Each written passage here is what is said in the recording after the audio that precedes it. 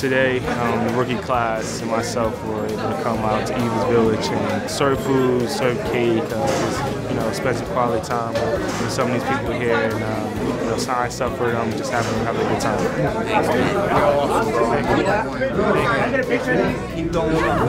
We rely so much on the dedication and generosity of our volunteers to keep this operation going every day, so we're really thrilled to have the Giants players here today to serve. There you go, sir.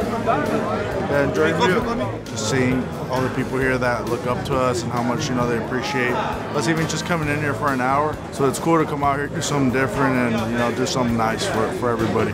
It's a great opportunity for us to come out here and just help out any way we can. Cutting cake, serving coffee, it doesn't matter. We're out here helping.